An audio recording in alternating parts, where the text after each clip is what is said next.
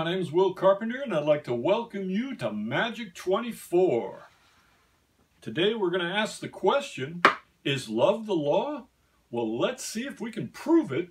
Bringing R up here, we got lover, and I'd like to say that anyone who's breathing in and out is breathing the fire of love. And you are a lover of life just by breathing.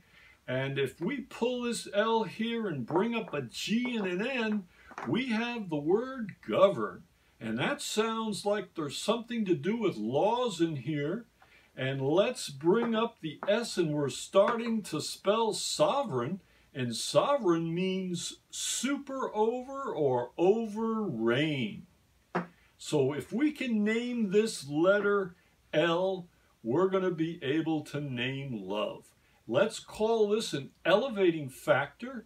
And how about law for an elevating factor? So it would be L over, and that perhaps is the government of love.